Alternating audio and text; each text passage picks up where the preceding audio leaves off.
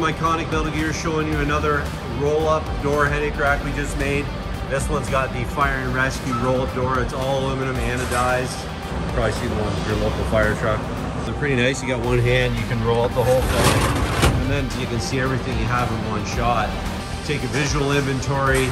Cleaning it out is easier. You don't have doors in the wind.